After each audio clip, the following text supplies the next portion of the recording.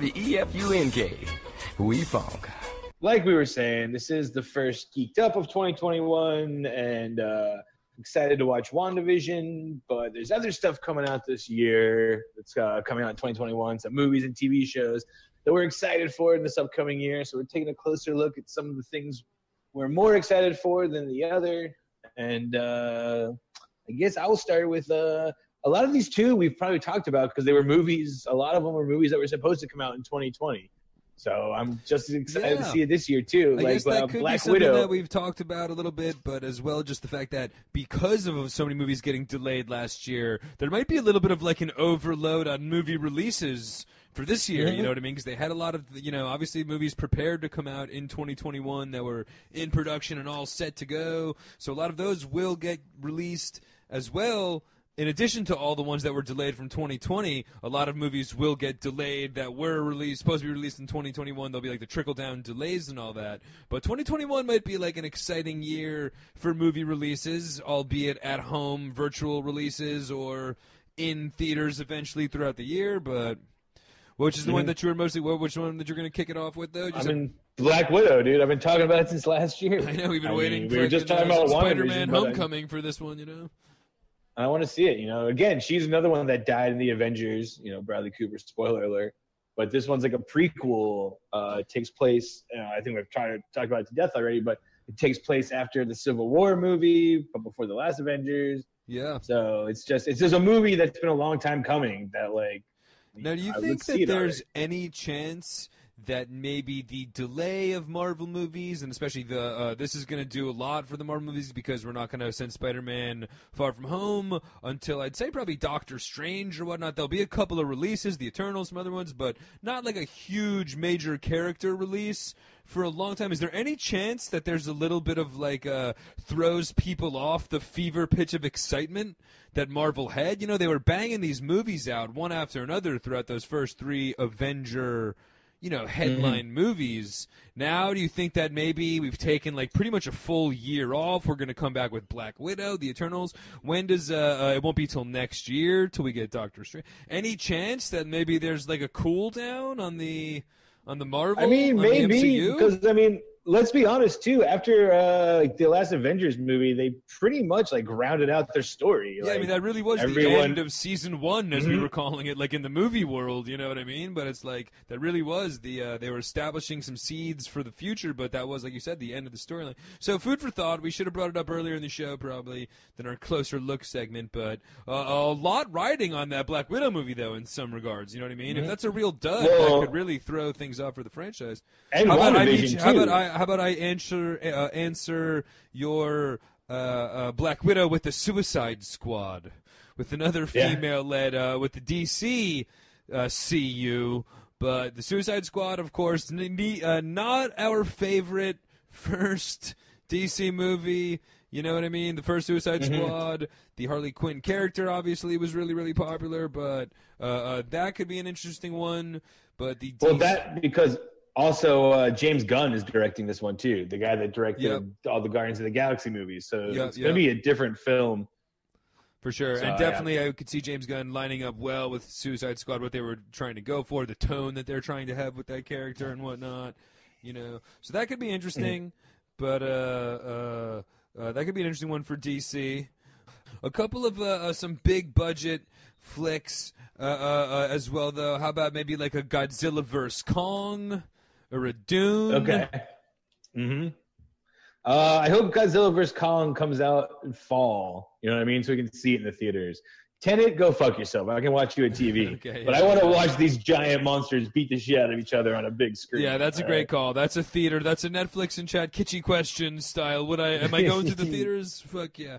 However, that does really feel like a summer movie release. You know what I mean? It does. However, you're right, though. I definitely got to see that one in the theater. But, that's definitely just like the converging of two of the iconic franchises. They haven't ever really done a good fucking Kong movie either. The last bunch of them have been, or a Godzilla movie, rather. Skull Island wasn't bad. And the last couple Godzilla movies were kind of shit. Yeah, I meant Godzilla. Skull Island was all right. Yeah. But the last couple, they haven't really done any good Godzilla movies. since the Jack Black Broderick, of course, which was a home run. But so that one could be interesting, and then as well as Dune, major, could be a as well as Dune, that could be a big one. It is, and that's one of those ones too that HBO announced that it's coming out the same day as on HBO than the theaters. Okay, yes, so, that's gonna be HBO. How about Max. There's also the Ghostbusters movie. When everyone shit on the all-female one, they're like, all right, don't worry, we're making a direct sequel with Paul Rudd. It's all guys again. Yeah. As well as once they realized, I'd say that this is definitely our biggest category of movies. I'd say 2021 is the year of the reboot, but we'll start off with Ghostbusters, where definitely, like you said, the all-female version, which was like a new whole, it was the same concept, but a whole new, a whole new everything.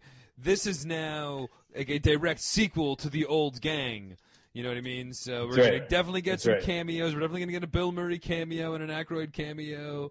It's what no Harold Ramis Spangler's Spangler's son or something is the main character in the movie. Yeah, I think his grandson. It's the fucking kid from Stranger Things. Oh, nice. Which one? The one that's getting all the work for some reason. Mike. Okay, the one that loves 11. I see. So I didn't realize Mike from Stranger Things was starring in it. Okay, sick. Yeah, so, he's a little Egon. Okay, nice. So that sounds perfect. Perfect casting job right off the bat.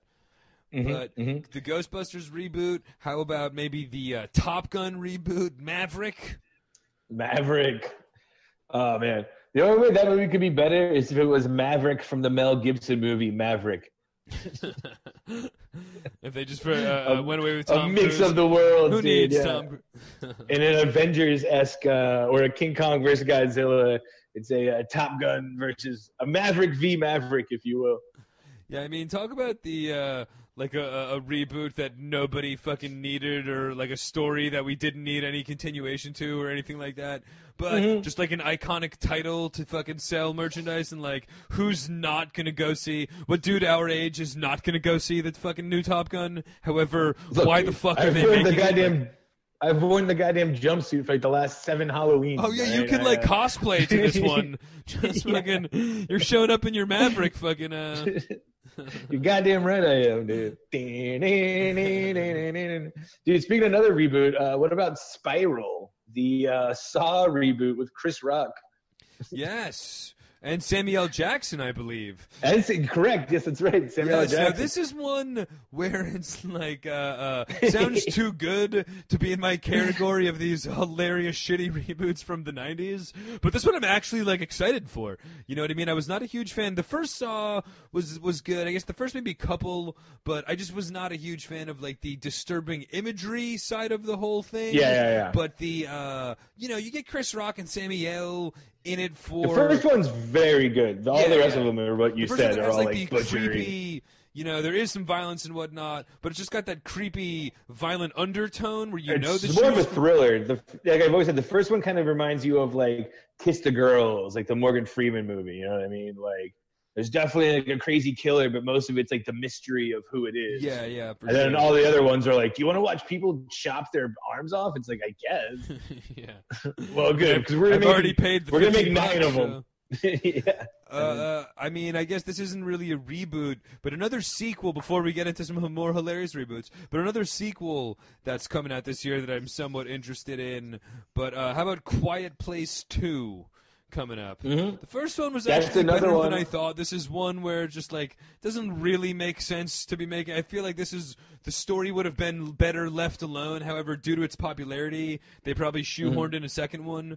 But I'm excited. That's another one too that was supposed to come out last year. Okay, yeah. Like that and Black Widow were like about to come out, and then COVID hit, and I was like, none of that. I mean, but the other hilarious sequels. What about Space Jam 2 is coming out this year with LeBron James, of course, and Don Cheadle.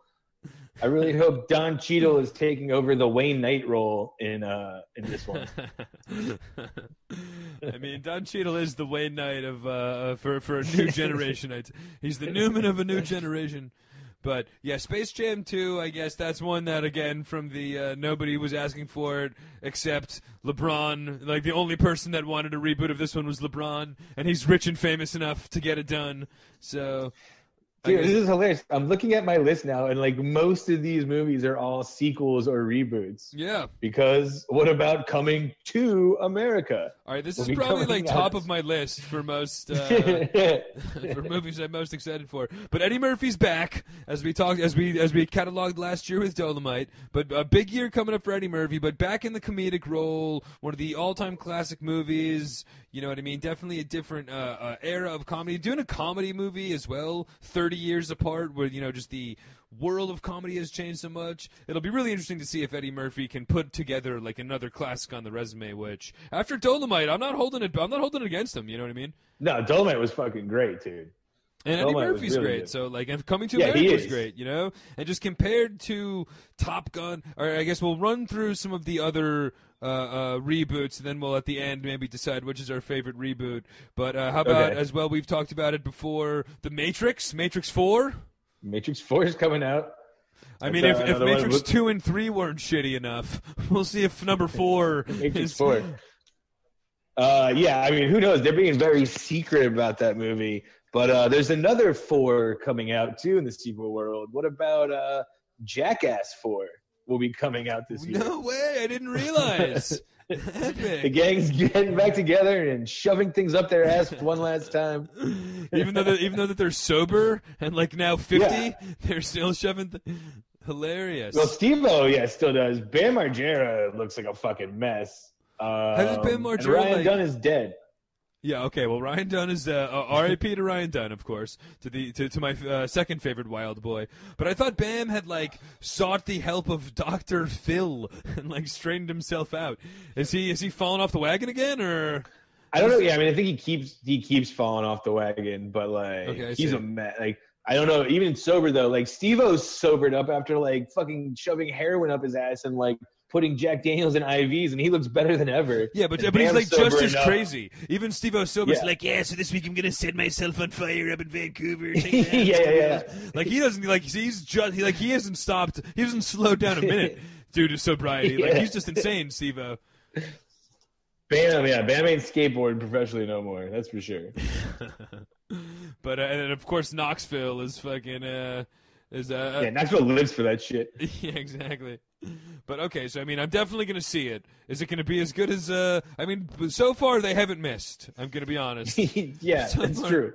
The first 3 have been fucking. And even when I try to like think about them, I'm like, those are dumb. Like think about it. But like if it's ever like pops on like HBO or like, even MTV or something, dude, I'll watch like 10 minutes of it. Like, dude, this is fucking hilarious. Yeah, no, 100%. I'm laughing out loud at these fucking disgusting. How about Wee Man? Is Wee Man? Do I have a feeling that Wee Man has passed, or is he still hanging in there? I think he's alive. Hopefully. Okay. I don't know. I think maybe the fat guy has died, though, right? I don't think Ryan Dunn's the only R.I.P. from the Jackass boys. No, I think Preston Layton, I think it was his name. Yeah, that guy's got to be dead. No way Preston made it.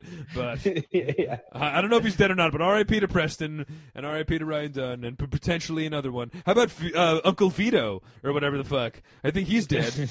Uncle Vito's definitely dead. Bam's uncle? Dude, I went to funny story. Dude, I went to go visit my sister when she was in college once in Orlando, and we were just like hanging out, and she was just like, dude, if you she was like, there's a party going down the road. We got to pay $20 to get in because Uncle Vito is there. I was like, oh, dude, fuck yeah. Did you guys throw down the 20 or what? She didn't want to go in the end. I was like, come on. She's like, no, we'll go to the school bar instead. I was like, what? I was like, let's go to this $20 Uncle Vito party, dude. Seriously. Like an amazing public appearance by second only to Wilford Brimley at the fucking dog track poker table would be dude. But the only other sequel I can think of is one I'd be kind of excited about, just in case we get another shitty Eminem song, would be Venom 2. Let There Be Carnage. Because somehow that movie got greenlit for a sequel.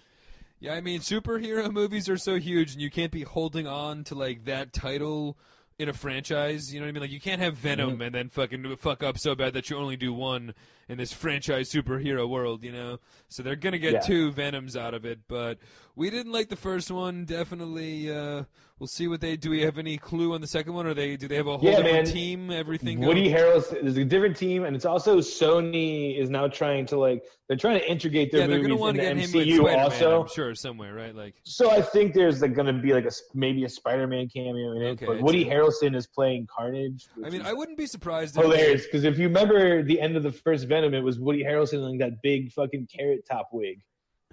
He was like, oh yeah. So he's the bad guy in this one, wearing that same big red wig. Nice. Yeah. So. All right, well, I mean, I'm seeing it, but again, just like I said, they can't really, especially with Spider-Man and all. There's no way that they can fuck. They're got to give a second chance to such an iconic character with such big, potential right now. Yeah. But I guess I got a couple more reboots from the hilariously cheesy category. One movie and then one kind of TV show. And by reboot, I mean Blast from the Past anyway. But I guess a couple from the TV I think show. I know what you're going to say for that. Well, for the movie, first of all, but there is a Mortal Kombat movie coming out as well in 2021. Which, I mean, I actually liked the fucking first Mortal Kombat movie from the 90s. That and Street Fighter. We were kids, obviously. But I thought they were both fun superhero movies.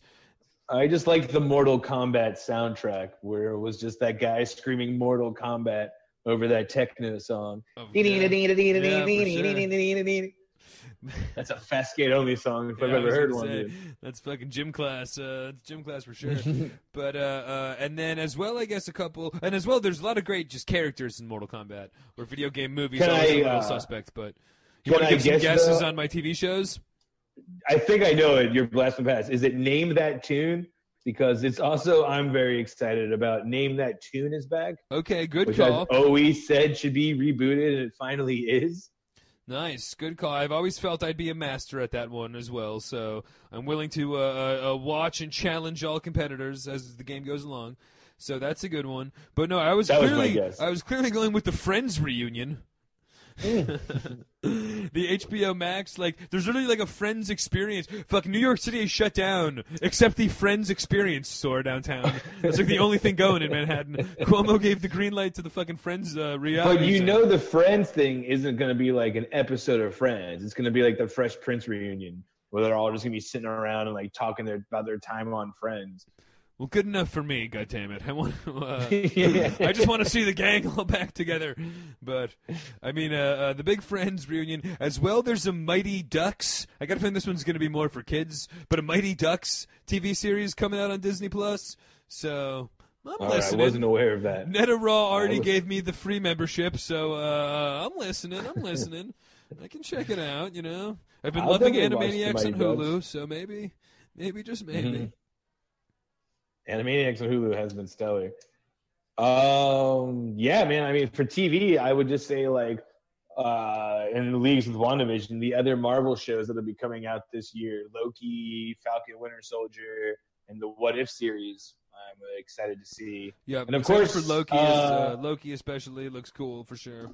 And then of course the season 3 of Mandalorian, and of course the Boba Fett series coming out, all in 2021. Towards the very, very end of 2021, but 2021 nonetheless. Yeah, no, for sure. As well as Tina Fey has a new comedy coming out. Jamie Foxx has a comedy coming out on Netflix, which looks like it could, Jamie Foxx was great with the Jamie Foxx show, and Jamie Foxx in comedy, he's just went into the world, and he does a great job as a dramatic actor, but he's just you know what I mean? I would love to see him back in a comedy, sitcom-style comedy, so he's got a, I don't want to say 90s style sitcom, of course, but comedy show coming out on Netflix could be good. But I'd say for me the big one, though, to go back to a movie, although kind of a movie TV show, movie TV show mashup, and we've talked about it before on the Geeked Up Podcast. But for me, this whole year revolves around I know it's coming. The Many Saints of Newark, and I think this one has already been delayed, where it's not coming out until big time, dude. Yeah, it's not coming out until late 2021, but still 2021. So as of now, anyway, I think September. But this is, of course, the Sopranos prequel story. with James Gandolfini's son playing a young Yeah, Tony, dude. which, I mean, really, just that right there, whether the movie's good or not, just like seeing the Michael Gandolfini performance, I'd say, is literally, to me, the most interesting thing in all of the entire geeked world this year. Like, no, like with no hyperbole, that right there is like the story of the year to me right now, you know? Dude, not only am I excited to like watch that movie and see that kid's performance, but also just like giving me an excuse then to immediately start binging The Sopranos again. Well, are you gonna do it in throw advance, or episode 1. are you gonna wait? No. I'm gonna go chronological order. I'm gonna go Many Saints in Newark, leading right into the first episode. See, I'm already starting to plan. I think for my New Year's resolution for 2021, by the way, is to finally sign up for HBO Max. So I should be able to get that one accomplished. But I'm planning on doing the Sopranos rewatch leading up to the big. Interesting. Which I know, a Tarantino-style time warp, however. I feel like it'll get me in the mood to be extra excited by September, so... Yeah, that is the big one. We've talked about that one to tears, and I mean, we've been talking about that one for like over 2 years now, I think. WEFUNK. We funk.